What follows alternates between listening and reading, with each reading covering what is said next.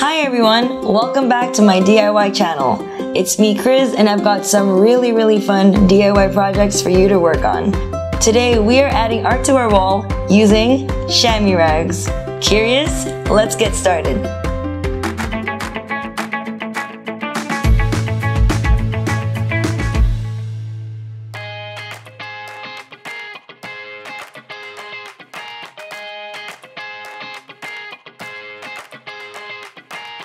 Prepare the wall surface.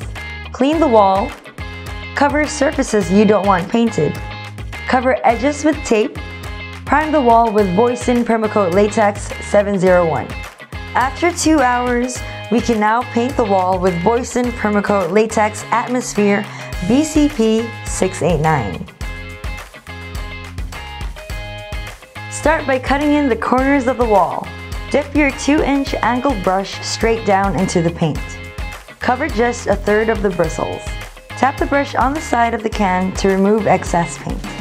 Completely cover the corner, then paint in outward strokes. Create a stack of about 5 overlapping strokes. Dip the brush into the paint again if needed.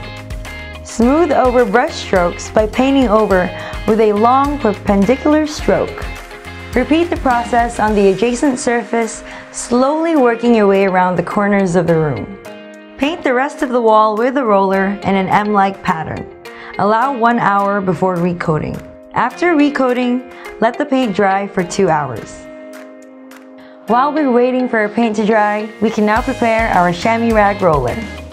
First, we cut our chamois rags into 2-inch squares.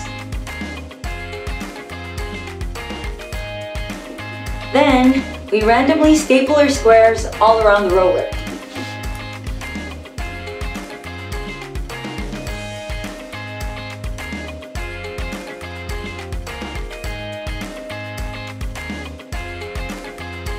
And there we have it, our chamois rag roller. Lightly coat roller with Boysen Permacoat Blue Period BCP 690. Remove excess paint by rolling it on any flat surface material like scrap wood or cardboard. Paint the wall in diagonal strokes from right to left. Repeat until you get desired results. Remove the tape on the adjacent surfaces and let it dry for 2 hours. I think it's pretty. I like it. What do you think?